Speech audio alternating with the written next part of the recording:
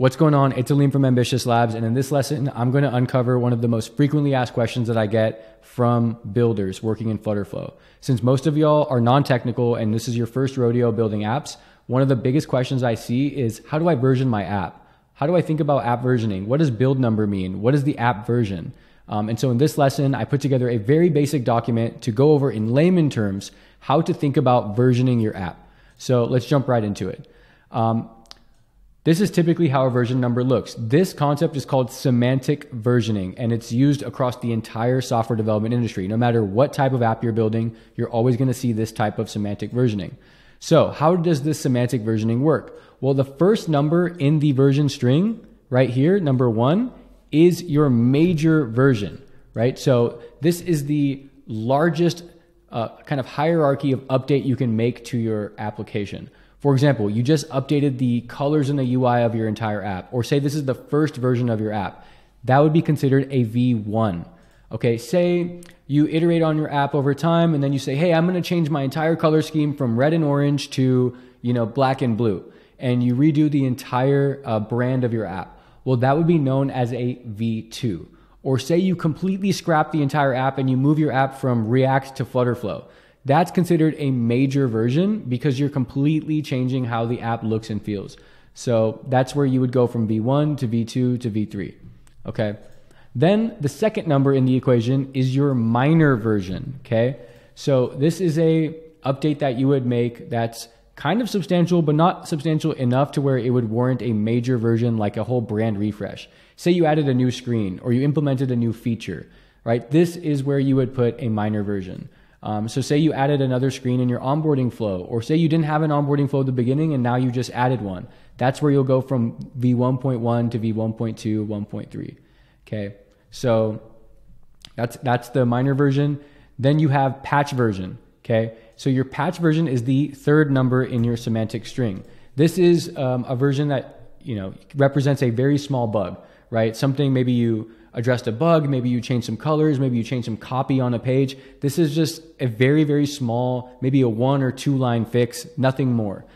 Typically patches come up when you're addressing like critical bugs or you're just trying to improve a flow that you caught after you shipped the app. So that's when you would use patch version. All right, the next component to semantic versioning that's specific to iOS is the build number. And you may have seen the build number inside of FlutterFlow when you are working in the mobile deployment tab. You have your app version here and a build number here. So what's the difference between a build number and your patch version? Well, a build number typically is used when you're going back and forth between TestFlight and FlutterFlow. Say you're about to ship an app and you say, hey, I'm going to ship version 1.1.1 and I'm going to push it up to TestFlight and have my family and friends look at the app. Well, your family and friends download version 1.1.1, build number 1. So say we're here in FlutterFlow and we ship version 1.1.1, build number 1. You send it to your family and friends and then they tell you, hey, Alim, I found this typo in your home screen. And instead of saying hello, it says hella.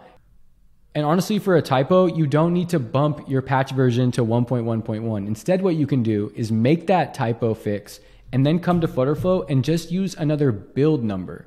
And this build number allows you to ship the same exact version, but with another code. And so build numbers allow you to keep your app versioning unique and avoids having to bump your version for no reason. So if you're making very, very small changes to the app and you're going back and forth between TestFlight trying to get your app ready to ship to the App Store, I highly recommend you stick with build number bumps.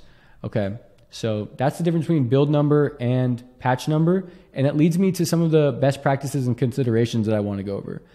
You just heard me say it, but version bumping, right? Version bumping is a slang term used by developers to communicate bumping or increasing the version up by 1 unit. So if you hear any of our coaches say, or if you hear, out in the wild, like someone says, hey, just bump your version up, or hey, can you guys, bump the version by 1? I don't think this makes sense. Or hey, can you bump up the build number? That's typically how that term is used. And we just don't want you to feel in the dark if you hear anybody say that.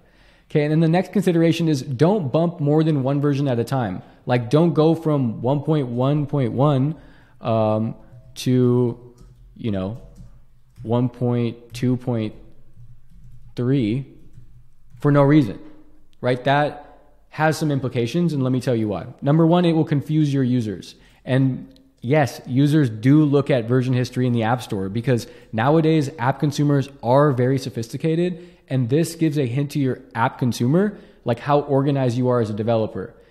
Typically when users are shopping for very niche apps or apps that are new to the market, they're looking at the version history to make sure that the developer is taking care of the app, making updates, and that they're organized. If they see an app that's all over the place or not being updated, they're very likely to not download your app or trust the version. So awesome. I hope this was helpful for any of the non-technical builders out there who are shipping apps in FlutterFlow and are just confused on how to correctly manage your version numbers in the App Store. I hope that was helpful, and I'll see you in another lesson.